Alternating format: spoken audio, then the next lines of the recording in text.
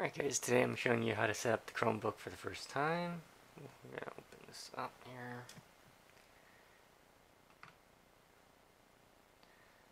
So I'm getting into the screen is you'll just choose your language, and then you're setting up the keyboard, and then you're going to choose your network. So after that, what you do is you go down and choose and agree for the terms and conditions for the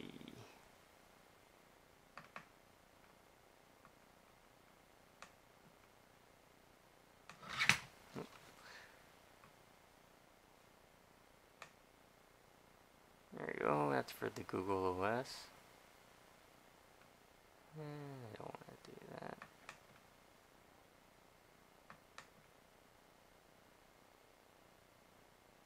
Okay, and then all you have to do is log into your Google account, and then it'll start setting up. Give me a minute here. Alright, and now it's all set up. That's pretty much it. There's your Chrome browser, there's your Gmail, there's your YouTube right there.